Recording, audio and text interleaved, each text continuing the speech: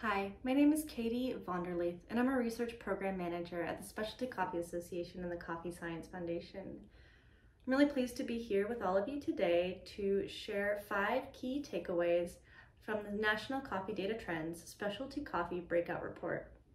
I'm really excited to talk about this report because it is such a rich and unique source of high quality data about specialty coffee consumption in the United States.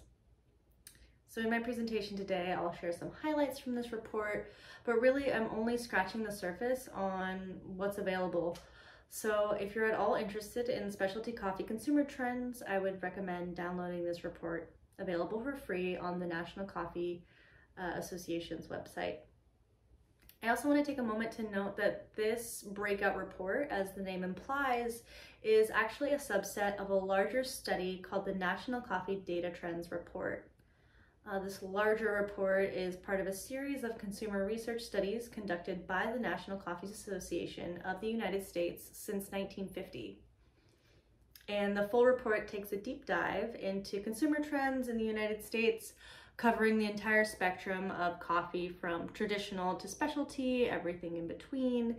And it also tracks consumer patterns and attitudes towards coffee since 1950, so for the past 71 years. This larger report, from which the Specialty Coffee Breakout Report stems, is available for purchase on the National Coffee Association's website. All right, so I'll take just a moment to talk about the methodology of this report. So 1,528 people were interviewed for this study. The survey participants were randomly selected from online panels, and the researchers took special care to make sure that the sample of 1,528 people was representative of the ethnic, age, geographic location, and gender dispersion of the United States.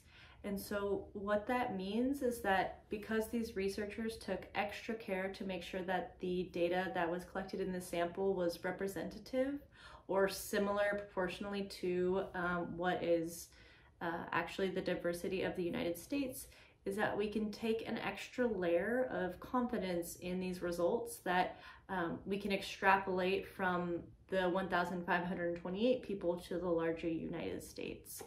All right, so let's get to the data.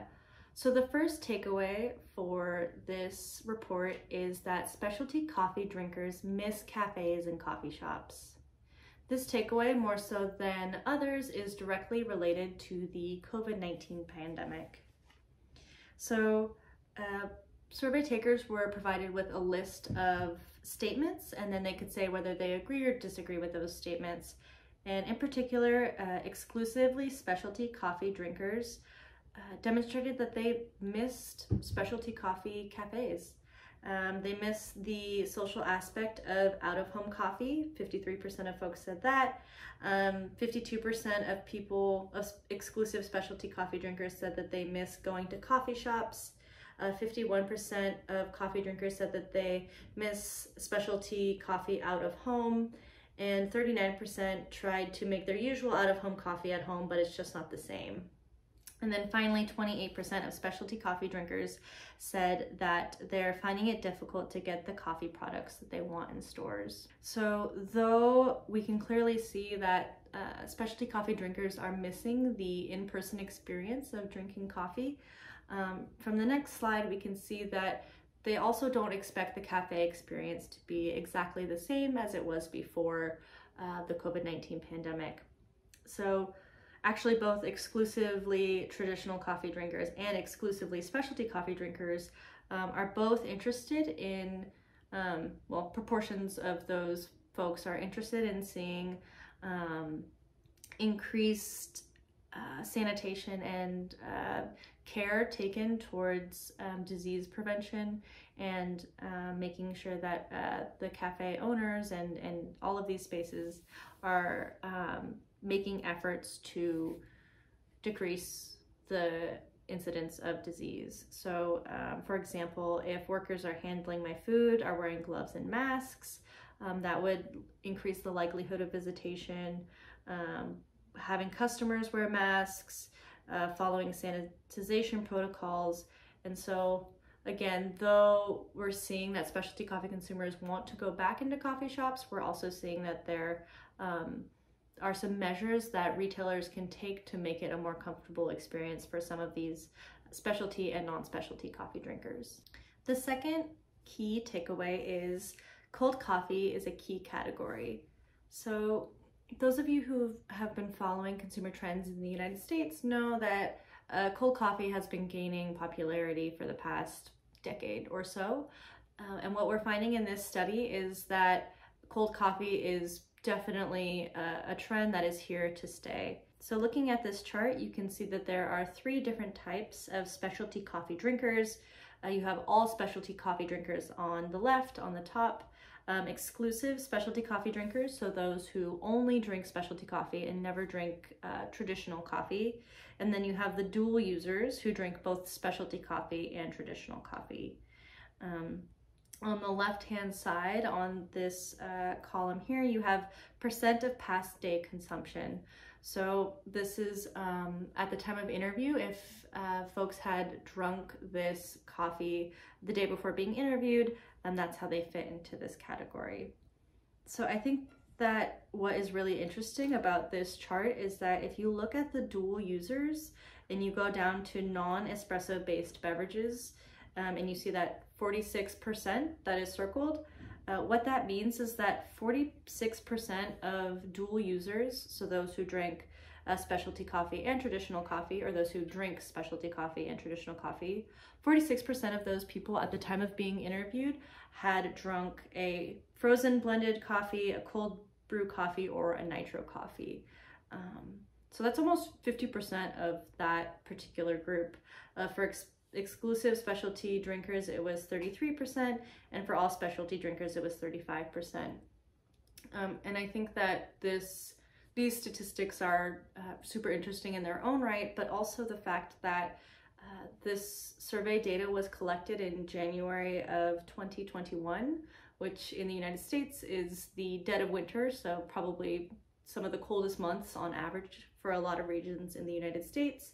And still we're seeing anywhere from a third to almost half of specialty coffee drinkers drinking these cold beverages. So that is quite an interesting and trend, and this data leads me to believe that cold coffee is definitely here to stay.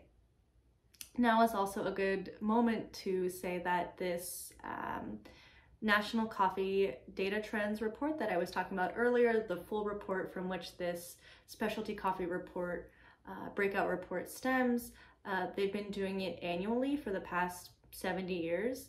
But starting this year, they're going to start doing it twice a year. And one of the main reasons for that is to capture this the seasonal trend of coffee consumption. So having a hot season, the summer months, and then having the winter months, and trying to see how coffee temperature consumption might vary across those different time periods. Another point of data that supports the idea that cold coffee is definitely here to stay is that non-espresso based beverages, so these cold beverages, frozen blended coffee, cold brew coffee, and nitro coffee, were some of the more resilient sectors in the specialty coffee category. So this series of bar charts shows consumption data for various types of drinks from 2017 to January 2021. And you can see that specialty coffee beverages have sort of softened a little bit from 41% to 36%, but when you look specifically at non-espresso based beverages, which again includes frozen blended coffee, cold brew coffee, and nitro coffee, we're seeing that though they don't make up a huge percentage of the specialty coffee consumption, they've shown to be more resilient, especially during the pandemic.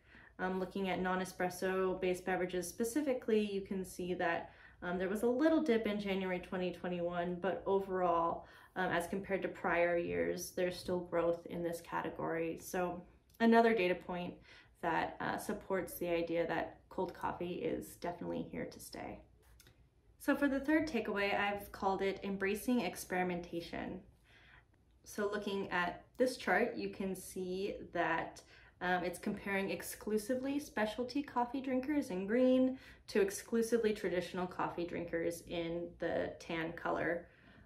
So in some of the key takeaways, we'll see that specialty coffee consumers and traditional coffee consumers are sort of similar in their consumption patterns and their attitudes and preferences towards coffee. But this is one of the areas where there's actually a pretty big divide between these two groups. So this question asks about new types of coffee tried since the pandemic began. And we can see on the right-hand side that 38% of specialty coffee drinkers did not try a new type of coffee, which is to say that 62% of specialty coffee drinkers did try a new type of coffee. And so that's pretty impressive to me. And it's also interesting to note that it wasn't one particular kind of coffee. 12% of specialty coffee drinkers tried ground coffee, some tried single serve, instant coffee, maybe related to the Dalgona trend, cold brew coffee, whole bean coffee, espresso capsules. So we see across a variety of different types of coffees that folks in the specialty coffee community are interested in experimenting with these different kinds of coffees. They're very engaged with their consumption of coffee. On the flip side, we see pretty much the mirror image with traditional coffee drinkers. 67% of traditional coffee drinkers did not try a new type of coffee, which makes sense. They might have different drivers for drinking coffee, though it is interesting to note that still 33% of those traditional coffee drinkers tried a new type of coffee during the pandemic.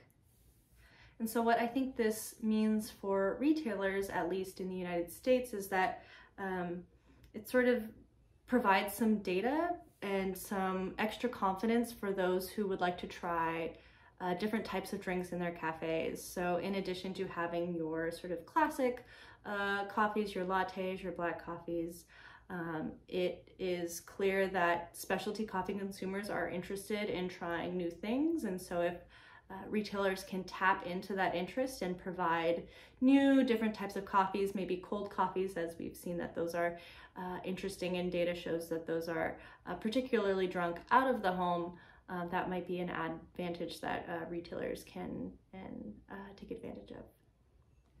All right, so I've saved my favorite two takeaways for last. Takeaway 4 is roast, then sustainability, drive purchase intent. This takeaway was a little bit hard to make concise, but you'll see what I mean in just a second.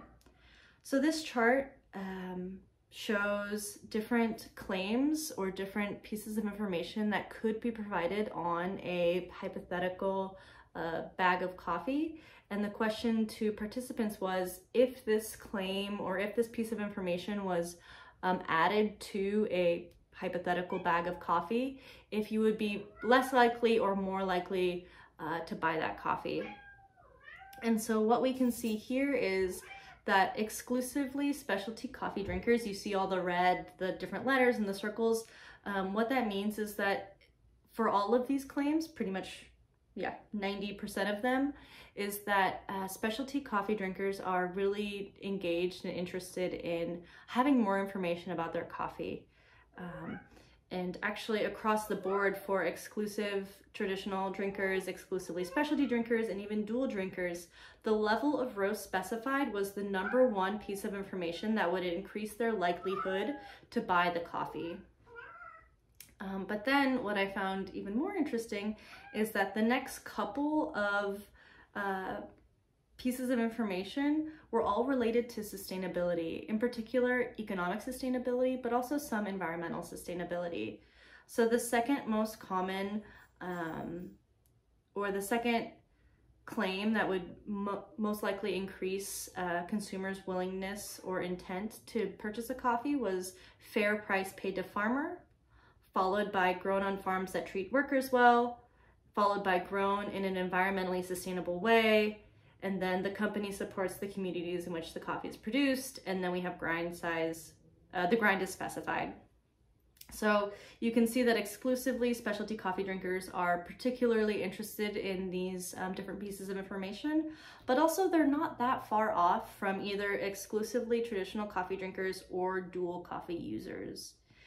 And so for coffee retailers, I think what this information means is that sometimes in the specialty coffee community, there's a refrain that is said that is, it only matters what's in the cup. It's what's in the cup that matters. And that is true. We're seeing that roast is important to most consumers. We're seeing that grind size is important to most consumers, but we're also seeing that these extrinsic factors, these sort of attributes about how the coffee was produced rather than what it tastes like, are also super important to consumers, especially exclusively specialty coffee consumers. All right, so the final takeaway number 5, is called Defying the Stereotype. So a little bit of background information. In the United States, there is a stereotype that is held by some, but not all, people in the specialty coffee community. And of course, I'm making sweeping generalizations, but that's sort of what a stereotype is.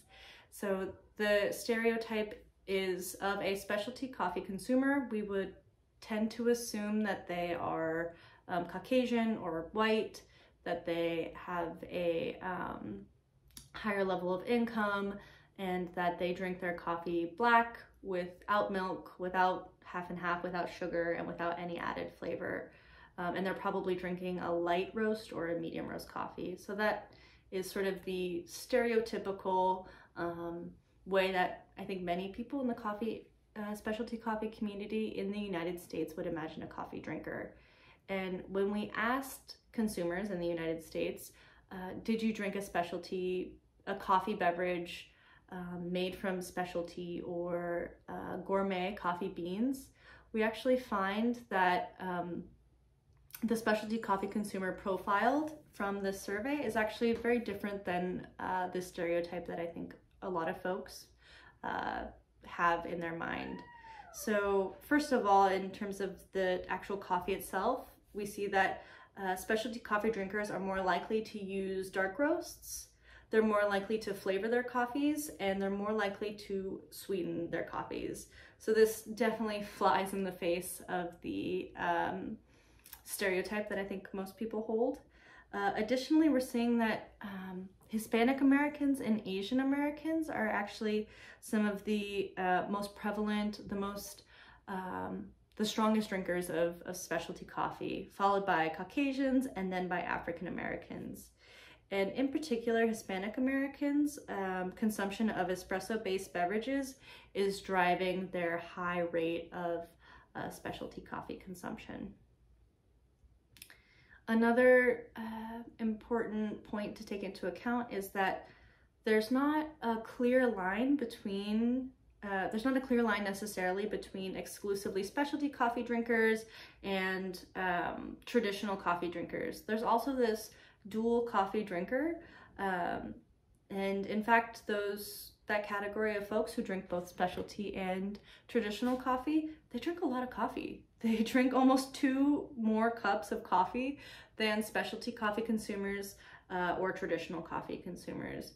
So what that indicates is that there's not a clear line between these different groups, that we can think of coffee consumption on a spectrum of specialty to non-specialty.